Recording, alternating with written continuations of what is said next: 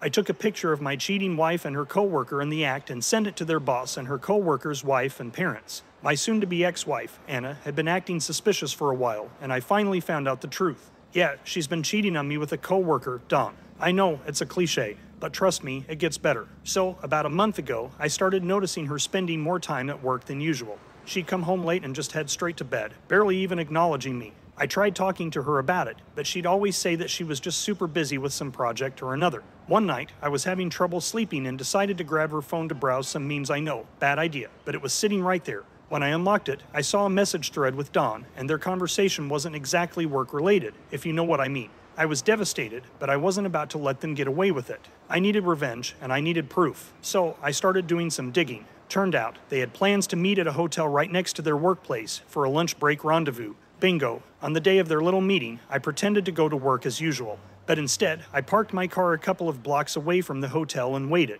Sure enough, I spotted Anna and Dawn walking into the hotel together. I don't know why I was still surprised, but I guess seeing it in person made it feel real. I slipped into the hotel lobby after them, nodded to the girl behind the desk, and followed far enough behind them to see which room they entered. Room 114. I made my way back and approached the front desk where, luckily, someone else was standing at the counter. I put on my best panicked face and told the guy that I had left my wallet in room 114 and my wife was going to kill me. He looked concerned and without hesitation gave me a spare key. He didn't even look to see if someone else had checked in. I walked down the hall and then waited a few minutes to make sure they'd settled in, then made my way to their room. I could hear muffled voices and laughter coming from inside. My heart was pounding in my chest, but I knew I had to go through with it. I took a deep breath, slid the key into the lock, and swung the door open. The scene before me was exactly what I expected, but that didn't make it any easier. Anna and Dawn, tangled up in bed together, looked up in shock. I don't think I'll ever forget the expression on their faces when they realized they'd been caught. Before they could even react, I whipped out my phone and started taking pictures. They scrambled to cover themselves, but it was too late.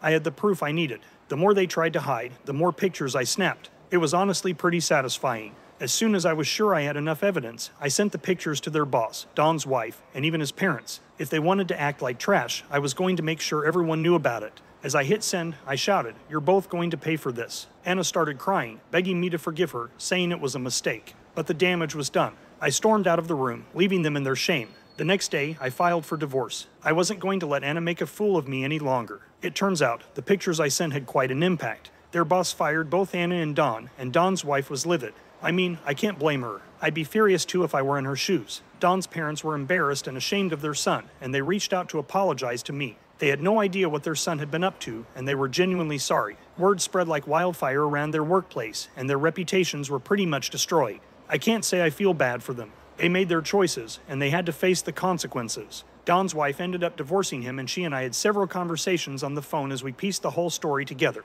This had been going on for months, and neither of us had seen it due to the blind trust we had with our spouses. So what's the moral here? Start paying attention early so you don't waste a bunch of time in a relationship that has already ended. Get out and move on. Greener grass awaits you. How do you think he handled the situation? What would you have done? Let us know what you think in the comments below. When you subscribe, be sure to click the notification bell. Click here for more Tangled threads.